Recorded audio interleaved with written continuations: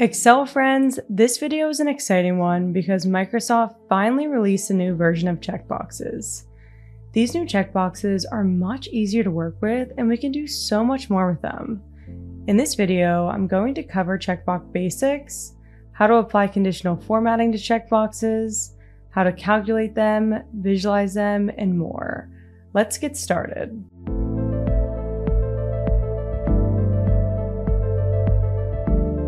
Here we have a basic to-do list and want to insert checkboxes next to each task.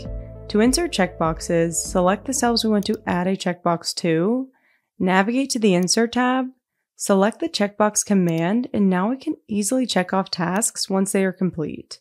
We can also use basic formatting to format the checkboxes, so we can update the color using the color dropdown, make them larger or smaller using the font size dropdown, or realign them using the alignment commands.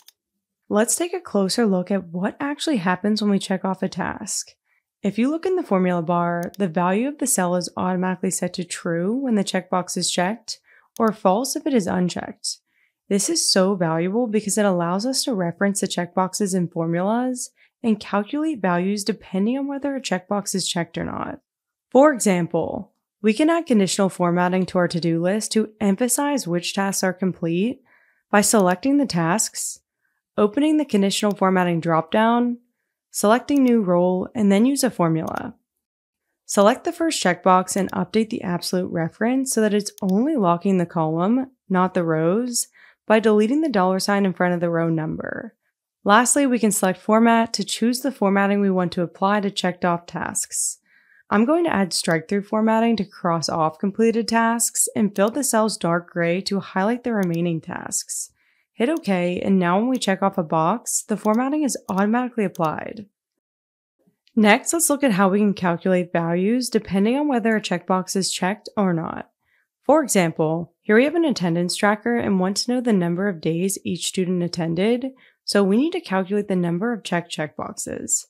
To do this, we can use the COUNTIF function to count the number of cells in each row that are equal to true. Just enter COUNTIF, select the first row of checkboxes as the range argument, enter true as the criteria argument to count the number of cells within the range that are equal to true, and then fill the formula down the column to calculate each row.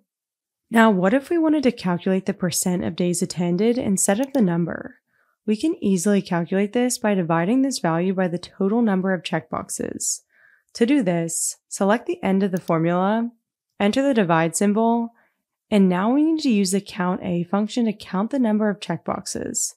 So I'm going to enter COUNTA, select the first row as the value argument, and fill the updated formula down the column to update the values. Now that we know how to calculate checkboxes, let's look at how we can visualize them. For example, we want to add mini bar charts next to the percent attended column to visualize these values. So I created a new column and set it equal to column H. We can add mini bar charts by selecting the new column, opening the conditional formatting dropdown on the Home tab, selecting data bars, and choosing any color. The last thing I like to do is remove the percentages to clean up the data bars by opening the conditional formatting dropdown again, this time selecting Manage Roles, double-clicking the data bars, and selecting Show Bars Only. Thanks to Excel's new checkboxes, we were able to easily create this attendance tracker that automatically calculates and visualizes the number of checkboxes checked. Before we wrap up, I want to quickly go over how to delete checkboxes because it's not as intuitive as you would think. If we select the checkboxes we want to delete and press the delete key, it appears like they were deleted, but if you hover over the cells, you'll notice that they are still there. Deleting checkboxes puts them into ghost mode, and once they are rechecked, the checkbox is visible again. To delete checkboxes, open the Clear dropdown on the Home tab and select Clear Formats. To wrap up, we covered hundreds of reasons why Excel's new checkboxes might be its coolest new feature. As you can probably tell, I'm a little bit too excited about these checkboxes, and hopefully now you are too. As always, if you found this video helpful, make sure to hit the thumbs up button below and subscribe to our channel for more.